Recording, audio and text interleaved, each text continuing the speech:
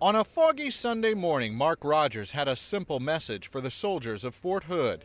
Colonel Frank Jackson's message was a little more complex. The importance of the sustaining presence of God to walk with someone through the valley of the shadow of darkness during a time of suffering. At Jackson's church on the base, church members hugged and greeted each other with warmth and love, and of course, they prayed.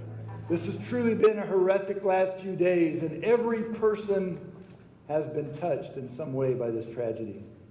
Lord, we pause to intercede for those and bring before your throne families and friends who have lost loved ones. They prayed hard for the dead and also prayed for the man investigators say caused this all. We pray for Major Hassan, asking that you would do the work that only you can do in his life.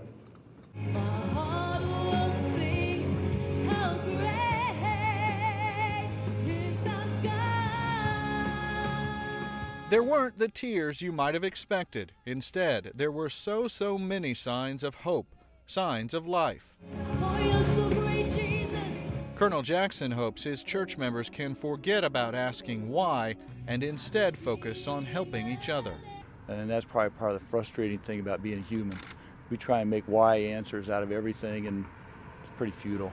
So to me, the focus is how do we bring people together with the reality of what's going on, and how do we support and sustain and encourage them during this time. There were several other services on Fort Hood Sunday. Most of them were not full, and counselors called in to help tell us they have not been extremely busy, meaning most people around here are handling this tragedy on their own or within their own family.